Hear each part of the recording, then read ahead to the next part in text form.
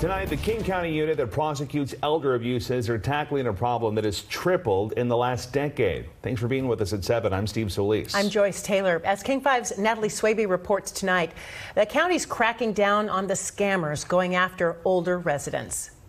One way prosecutors are combating it is by raising awareness. They say nationwide financial scams cost older Americans more than $28 billion per year.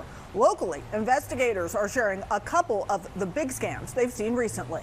We hear from our victims a lot of shame and embarrassment and self-blame. They see things like, I feel so stupid for falling for that scam. Prosecutors call it an underreported problem. And we really have not been talking about that the way we need to be. Senior Deputy Prosecuting Attorney Paige Ulrey says when it comes to elder abuse, last year across the state, there were more than 65,000 reports.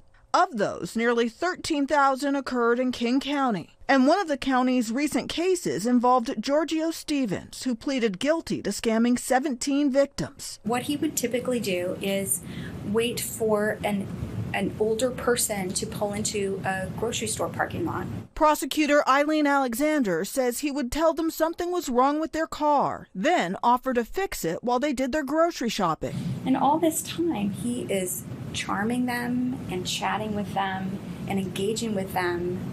And they wouldn't even realize that they left their debit card with him. According to investigators, Stevens was caught on camera cashing in at ATMs and was sentenced to 2 years in prison. In another pending case, a Seattle woman is charged with more than 40 counts of identity theft after allegedly finding victims in the phone book, posing as an investigator who just detected fraud, and telling people if they gave her their information, she could intervene. The defendant would then turn around, use that information, immediately calling the bank and posing then as the victim. Prosecutors say that led to unauthorized transfers to her account. The people who are being victimized are our parents and our grandparents and our friends, and they will be us in the future. And as a society, we care. I hope we care about that.